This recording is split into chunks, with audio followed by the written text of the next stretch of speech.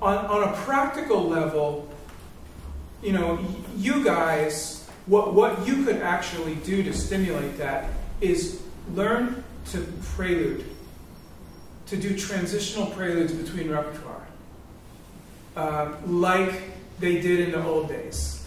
Okay, so by the way, here's a great story. Mozart knew how to do this very well. His sister was not so fluent, and so he wrote a modulating prelude for her. And he said, learn this so you can do it in any key. So if you finish a sonata in E and you have to go play in C minor, you can use it and pretend you're improvising. So he taught her to fake improvising, which I think is hilarious. So what they would do before they would play anything, they would just do a little bit of preluding.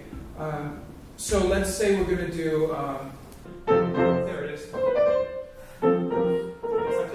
Okay, so it's an F major. Now I could just do it without any reference to the sonata.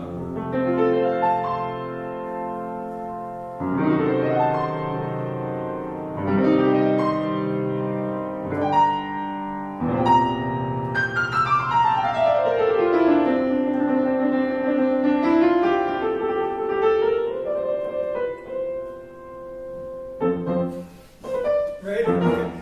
Or here's one. So if you want a little reference to the sonata.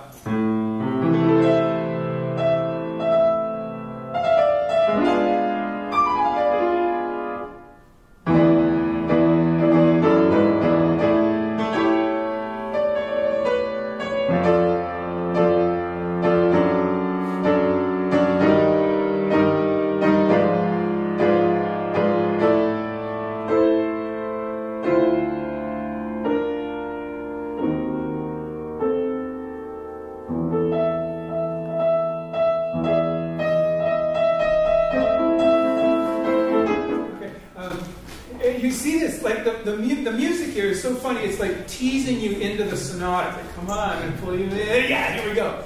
It's like tricking you into getting on a roller coaster. And the actual stuff that I'm using harmonically is really simple. It's just easy. Okay, it's simple chords.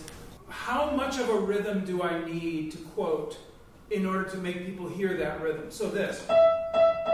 How much of that do I need? Turns out not much.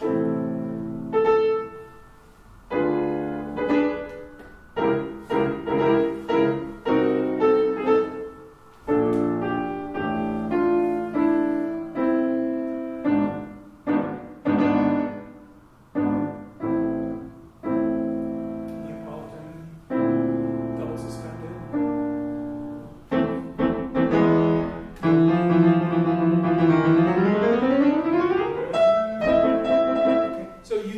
Things like, well, I only need the dotted rhythm a couple of times, and that's going to announce this theme.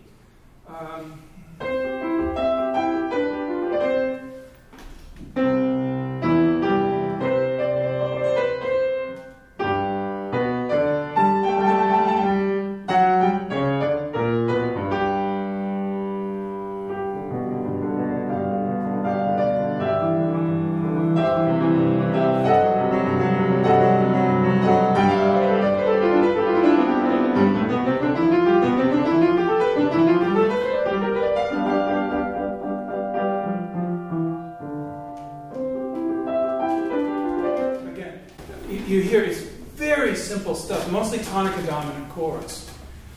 So I would say try some preluding to your pieces as just maybe 10-minute exercise. Something small you could do.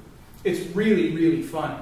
And then if your teachers let you, it'd be really cool to do it in your studio classes and performances. I think it would be a riot. We'll make it a requirement. It'll be hilarious. Don't write it out.